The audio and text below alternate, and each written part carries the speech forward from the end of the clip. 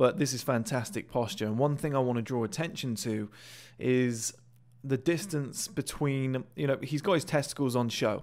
That's a very big sign of dominant body language. The distance between his knees here and the distance between his feet there, that's fantastic. But the other thing I want to draw your attention to is the way that his hands and arms are resting on the armrest. He's making use of as much space as possible.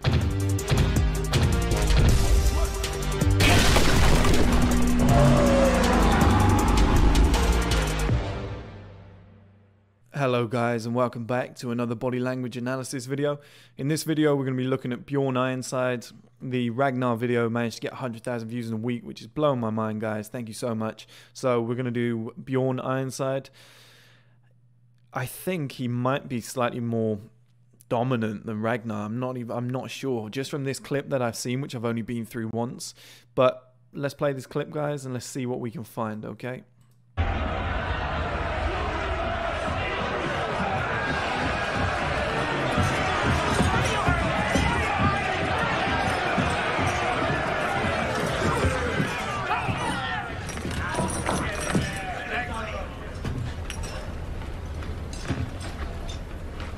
I wonder if you even know, brother, why you have been brought here.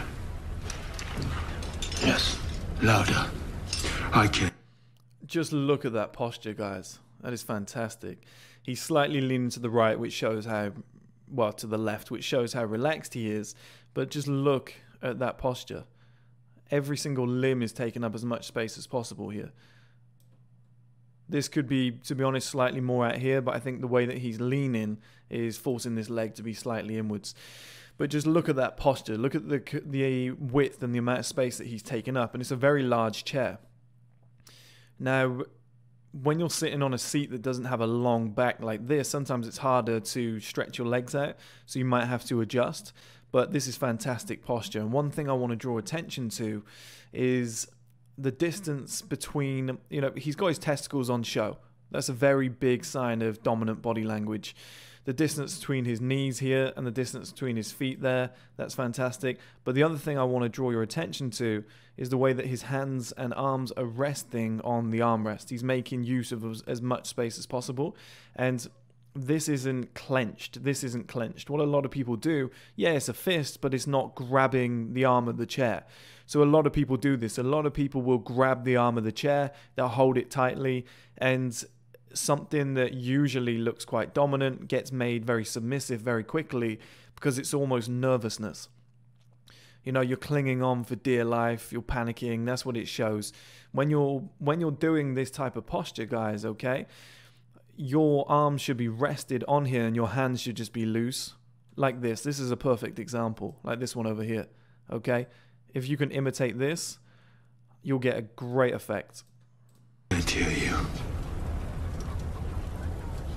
And I know he's chained up, and obviously he is nervous. Like, he's chained up here, so it's hard to have good body language.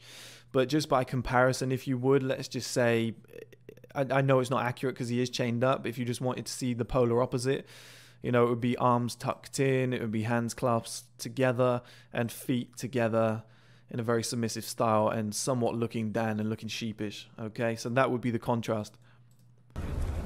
I know why.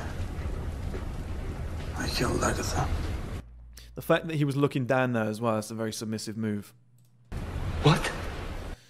And another thing we can draw the attention to here is usually leaning forward is more submissive because it shows that the other person's got your attention. You have to lean in to speak to them because they're the one that you want to give your attention to, okay? But even when he does this, look, even has that leg out wide, this leg out wide. This is fantastic. The distance between these 2 feet is fantastic. This is a great example of, I think, how every guy should sit. And when women say man spreading, I'm getting a guy on soon, hopefully. If not, I'll just do the video myself. But he is a neurospinal surgeon, I believe. And he talks about how the bones in the male hips are designed differently, so man spreading is actually far more comfortable and natural for us. So when women say man spreading, don't listen. Sit like this as often as possible. Okay, the other thing I want to draw your attention to is the Conor McGregor effect. Conor McGregor does this all the time.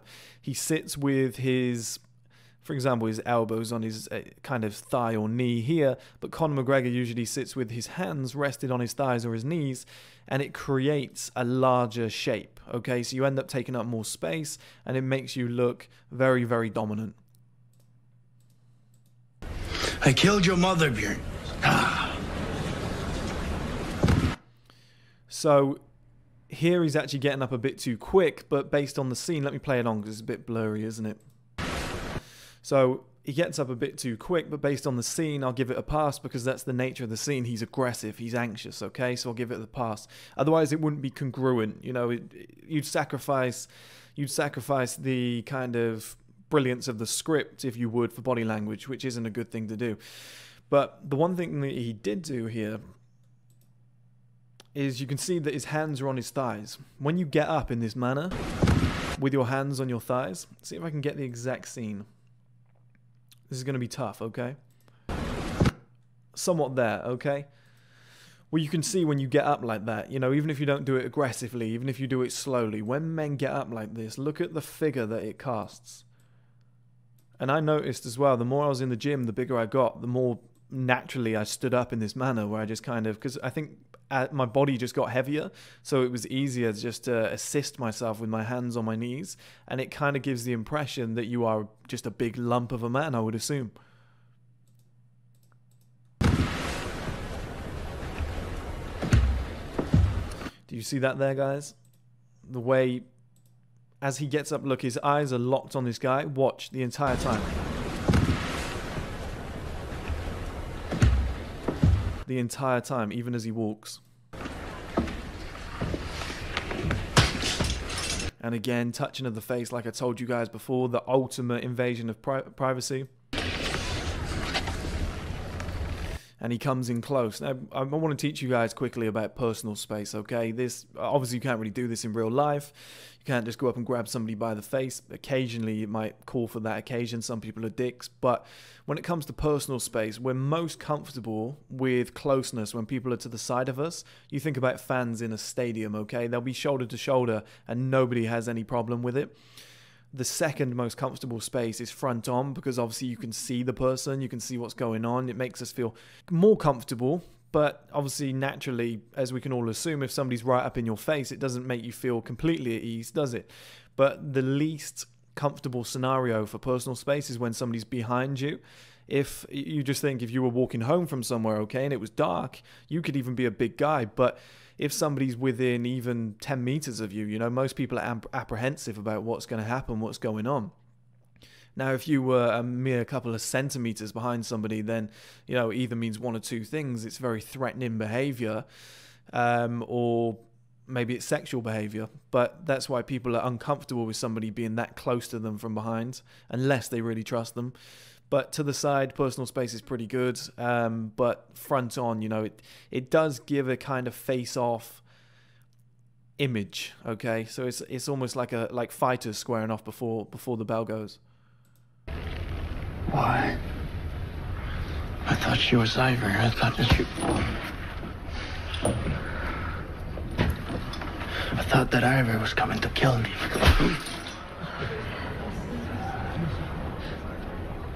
I don't care what you thought. Just as a side note, guys, how much does he sound like Ragnar? Being drunk is no excuse for anything. The way he's doing the same kind of expressional tones, the way he's stepping around. That's like I showed you in the Ragnar video, the way he's stepping left to right, he's taking up more space, he's moving around. There's two different forms, okay? You can sometimes stand your ground, hold eye contact, and assert dominance in that manner. But other times, when it calls for an aggressive scenario like this, you can walk around, you can take up more space. Either one will work, but it just depends on the scenario.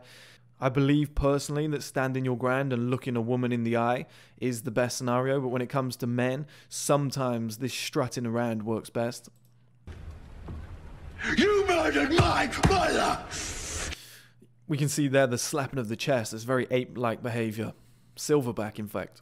You murdered the most famous shield maiden in the world! You said... There, we see the exact same thing that Ragnar does. Ready? You son. There. The way that he angled his body back, his arms are wide, ready to sit down. There.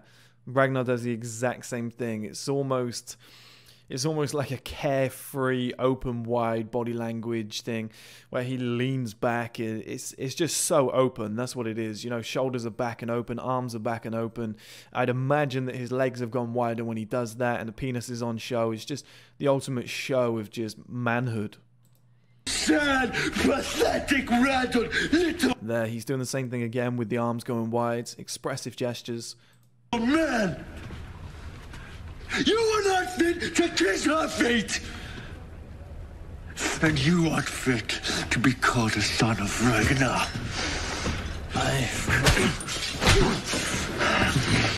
Do you know what, guys? Even when he stood there, I don't know if I've caught the right scene here. Let's have a look.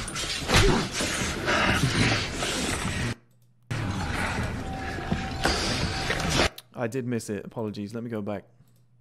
And you aren't fit to be called a son of Ragnar. I know he's just stepped to the left slightly there, but you can see that his feet positioning, even when he's just stood naturally, are quite wide apart.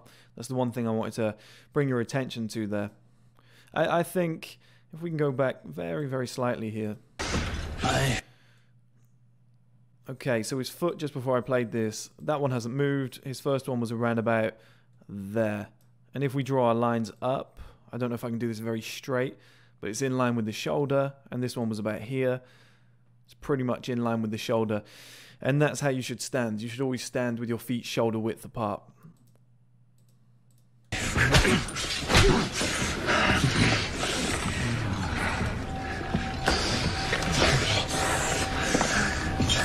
And when you killed my mother, you killed a part of me too.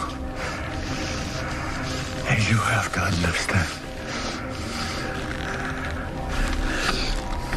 And there's that personal touch leaning in with the whisper. Nearly every scene that I've ever shown you guys, they will do this in films. I don't know whether they train this to actors at acting schools and just say like how much it works or how much the audience responds to a whisper. But it works so well, and they all do it. And in real life, if you ever want to get a point across, sometimes that whisper can really, really work. I could never forgive you.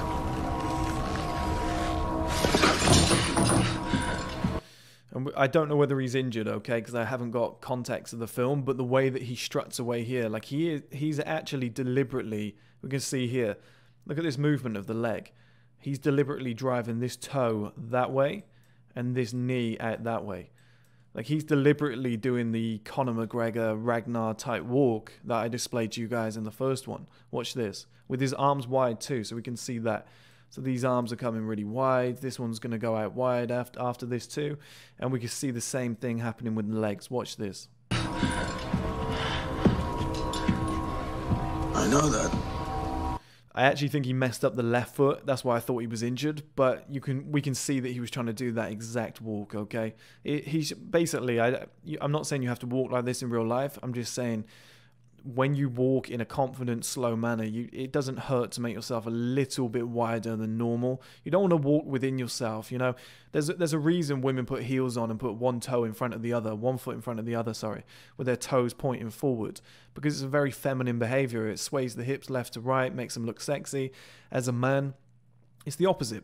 Like I said earlier, our pelvis bone, hip bones, they're designed in a different manner. They're designed for us to walk with our legs out wide. We've got testicles in between our legs as a penis. The wider you walk, with being reasonable, you know, don't be an idiot. It's not like you're doing a sumo squat or something.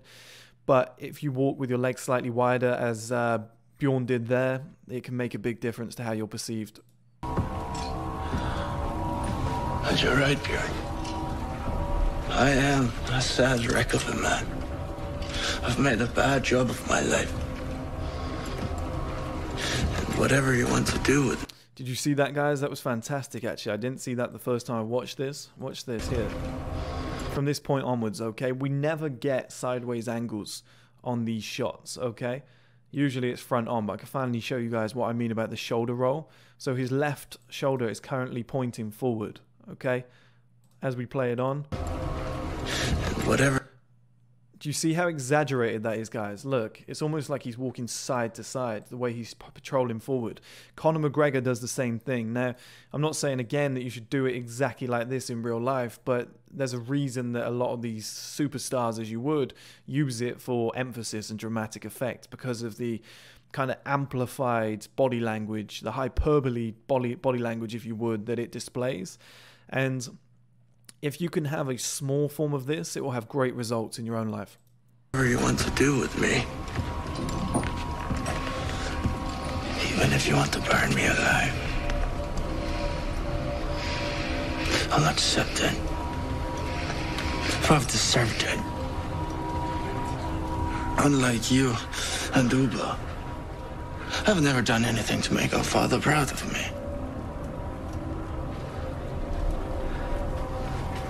Richard is guilty. You all heard him confess.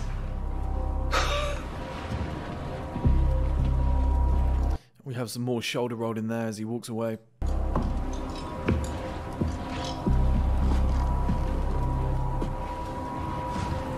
The way he sat down, okay? So he does the exact same manner as how he got up. Watch this. There.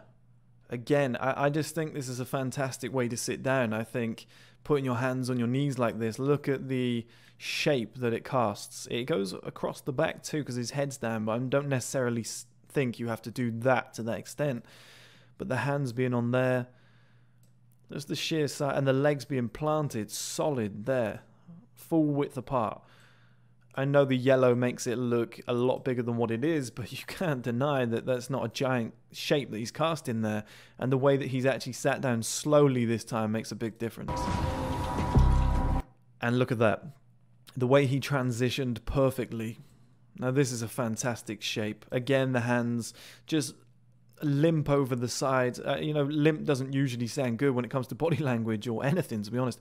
But the way it's just limp over that armrest makes it very relaxed, and that's what you want. You don't want to be gripping this part of the armrest tightly and looking submissive or nervous. So here again, look at this. Goes right over the side, so it's even bigger than the chair. And then we've got the knees planted, the feet planted here. That's a fantastic posture, okay, guys?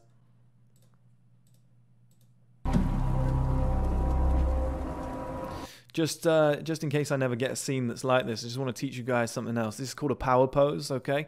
There's one in a Harvey Specter video that I'm doing soon that I'll show you guys too. But imagine that his arms are... Imagine this seat is lower. Imagine this seat ends around about here, okay? Let's say his arms are on top of the seat and they wrap around like that. We've all seen somebody do the cinema move, you know, when we were young in films. Well, if you put your arms on the top of the seat and wrap them around, maybe you're sat on a sofa or something. If you wrap them around here, this can make you look enormous, and it's called a power move. It's another one. It will actually increase your testosterone, as will this. Sitting like this will increase testosterone naturally because your brain tricks your body chemistry into producing more testosterone just based on the posture that you're taking up. I will decide tomorrow what punishment he must face. Take him away. Okay, guys, I think that's pretty much it for this scene. As we can see, we've only got a couple of seconds left, and I cannot imagine that Bjorn's going to be in this now. I think they're just going to drag him away and end the scene. So I hope that was something different. I'm so glad he did that seated posture. I think that alone, I think definitely the shoulder roll as he walked, it was definitely over-exaggerated, as was his Conor McGregor walk. But these are definitely things that you can slightly apply to your own life. You know, if you did walk down the street like that, you're probably going to get some attention. You're probably going to get in a fight of some sort, or somebody's going to question who you are, unless you are as big as Bjorn. But if you can add these things slightly to your own life so you're not walking in a submissive manner, okay? Like I said, women walk in one foot in front of the other. It's not what men do. Men is one foot out wide, the other foot out wide. It's very different. But the way that he was seated, that seated posture is some of the best I think I've ever seen in body language history. If there is even records out there of body language history, let's just say first man body language history. But that's the best seated posture I think I've ever seen. That's fantastic. And that you can do in real life, okay? That one you can do in real life because it's very relaxed. And if you're going to take anything away from that video, make sure it's that. So next time you're getting up, sitting down, next time you are seated and you want to sprawl your body out and make yourself look bigger, remember this video with Bjorn and try and copy it the best you can. But thank you as always, guys. Really appreciate it. If we manage to hit 100,000 views in a week on this one again, it's going to be unbelievable. I mean, the channel is growing at such a rate at the moment. 2 million minutes per month. 4,000 subscribers per month. That's going to be up. I mean, the month isn't even complete in that sense yet with the data based on what it does. You know, it only took off about halfway through the month, so I think that's going to double by the end, and the views are up to like nearly 500,000 per month now. So thank you so much, really appreciate it. I'm looking to do a sequence of body language videos today and tomorrow, so hopefully I can get like about 10 of them out. I was looking to do a body language kind of relay and just fire these videos out and see how they do. So look out for those, guys, and thank you as always.